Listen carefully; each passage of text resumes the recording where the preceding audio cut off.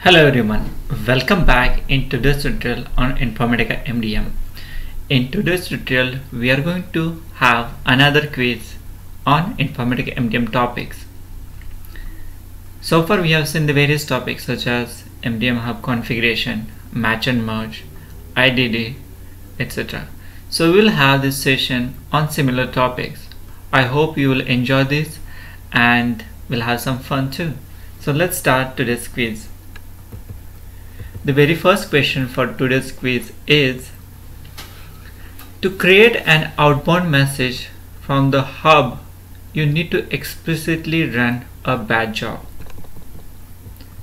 Is it true statement or is it false statement? I'm sure you got the correct answer. The correct answer is it is false. We don't need to run any bad job explicitly. It will be taken care by the JMS configure.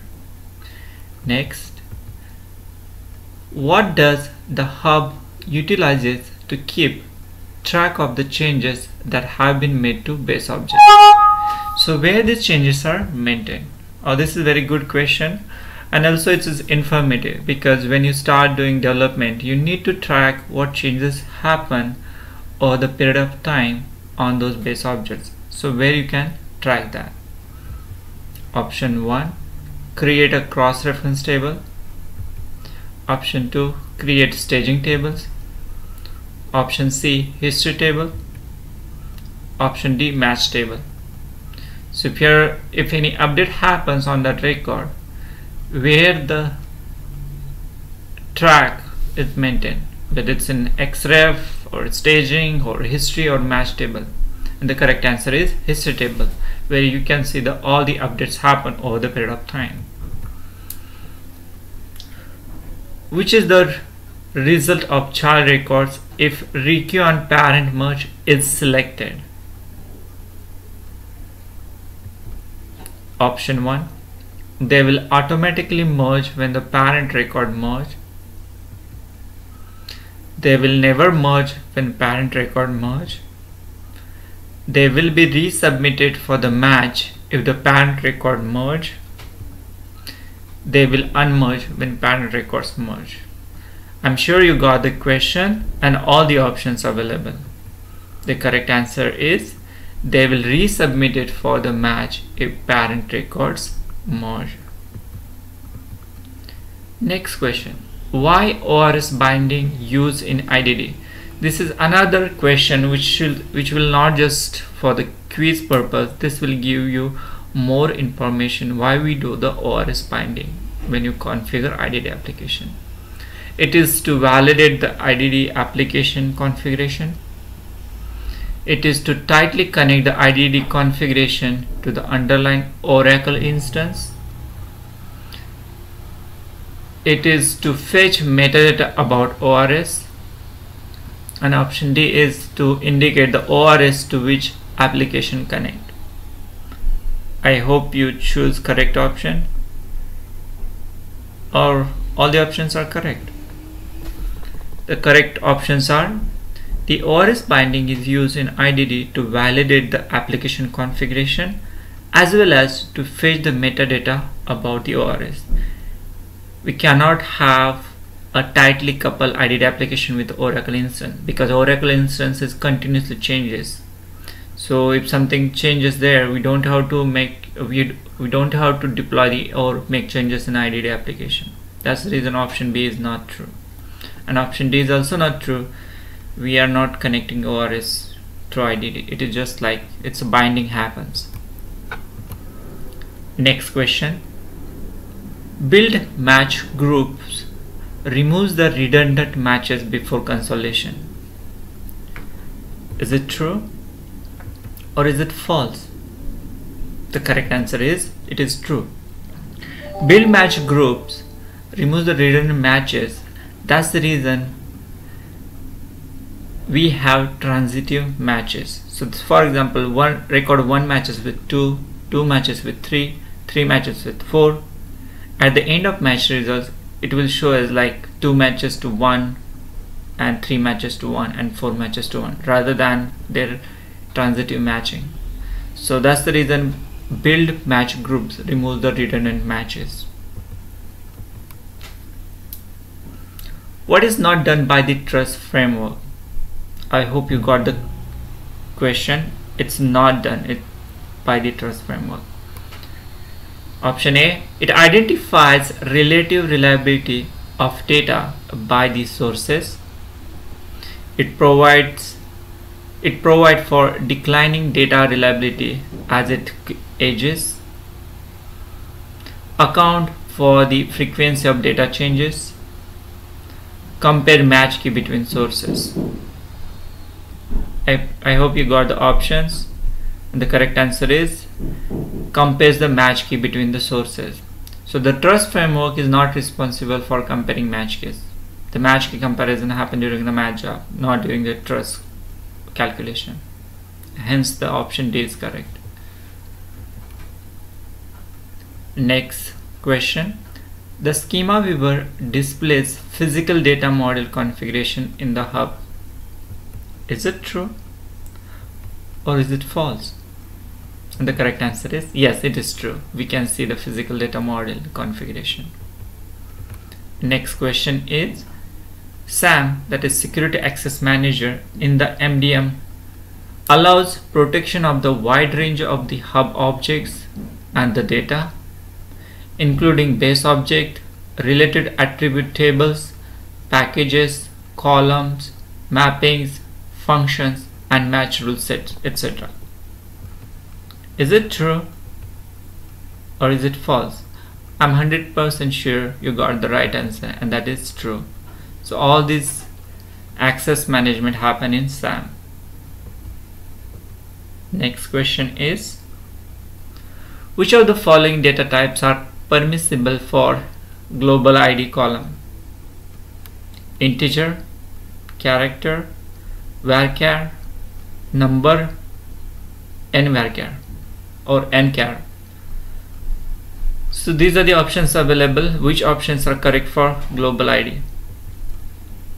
The allowable or permissible data types are integer, char, varchar and nvarchar. Number are not allowed for global ID. Put packages require queries that include multiple base object, include at least 4 columns, include the raw ID object, include aggregate function, or all of the above. The correct answer is, of course, which include the raw ID object. That is option C. Next question. Packages are used to control access to data for third-party application that use SIF, that is Services Integration Framework, to access hub functionality and resources. Control how data stewards view data in the Merge Manager and Data Manager. Enable Hierarchy Manager to view data. Enable IDD users to view data and manage data. I hope you got the question and the options available. The last option is all the above statements are correct, and the correct answer is yes. The packages are used for SIF, that is Services Integration Framework. It is also used for Merge Manager and Data Manager. For hierarchy management also we need the packages, and data users or IDD users use the IDD application which internally uses these packages. The consolidation indicator, it is a column in the base object and cross-reference table. Option B is a user-defined number or user-defined column. Option C, it tracks the status of individual base object record as they progress through the hub processes. Must be 4, 3, 2, 1 or 9, or all the options are correct, and the correct answer is option C and D. It tracks the status of individual base object records as they progress through the hub processes, that is consolidation process, and must have value 1, 2, 3, 4 and or 9. Next question, it's related to trust. It is used to rank records between sources, ranks the column between sources, must be set for every column in base object, can vary over the time for a given source record column, and all of the above options are correct. I think you got the right answer. The right answer related to truss is truss ranks the column between the sources. It can vary over the time for a given source record column. Next question is, there may be a separate landing table for every source. Is it true or is it false? The answer is false. There may not be a separate landing table for every source. We can include all the sources in single table also, single landing table also. Hence the correct answer is false. Next question. The landing table format must be same as a source table format. Is it true or is it false? This is not mandatory to have the landing table structure same as a source table.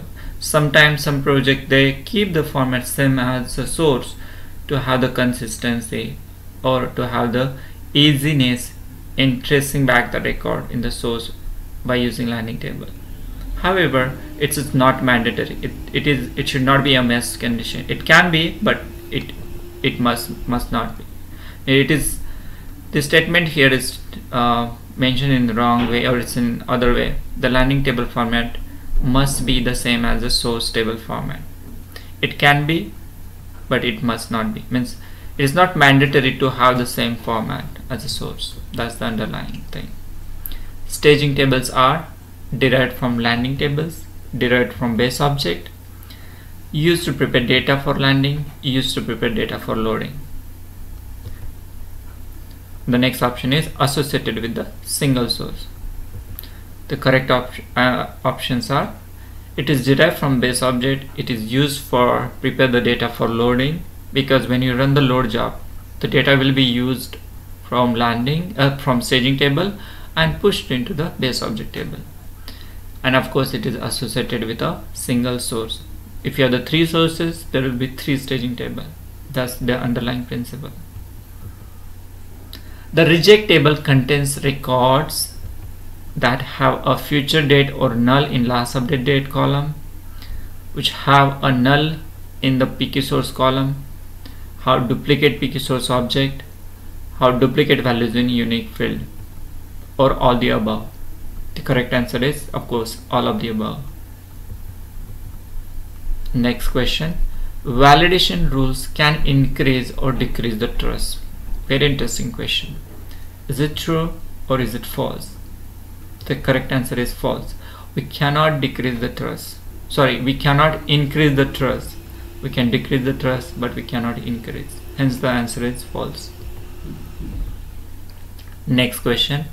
If the allow null foreign key checkbox is selected for staging table, it accepts the record with valid lookup values, it accepts the records with a null foreign keys, and permits load insert the updates for these records, rejects the record with invalid foreign keys, insert rejected record into the reject table. All of the above. The correct answer is all of the above. So these are the questions for today's quiz. I hope you enjoyed this quiz. I'm sure you must got the additional information and new knowledge about Informatica MDM. If you have any questions or queries, you can definitely mention in the comment section of this video. Thank you for watching this space. Have a nice time.